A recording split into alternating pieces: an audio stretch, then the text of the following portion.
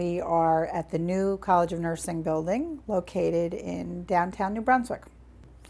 It just opened just really this summer. Students came in here for the first time in September. Enrollments were increasing. There's a bigger demand for nursing and for students coming into the nursing program, and we just didn't have the room anymore to accommodate them in these two small houses that we were in. In this building, the students can go to large lectures here. We have a large lecture hall, and then go upstairs to a second floor, which is created to be a learning resource center for our students.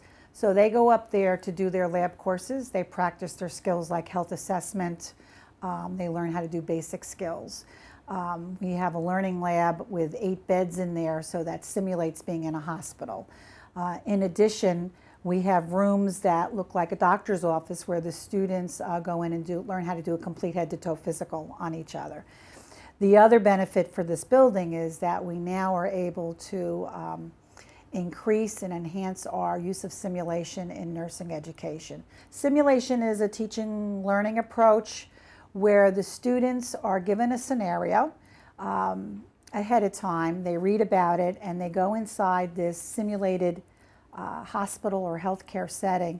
The simulators are all computer operated. So we have a faculty or the simulation coordinator. They can manipulate so that the mannequin can speak, the simulator can cry, you can make his heart rates go up, you can do all kinds of things. And so the student gets an opportunity in a safe environment to give nursing care to the client.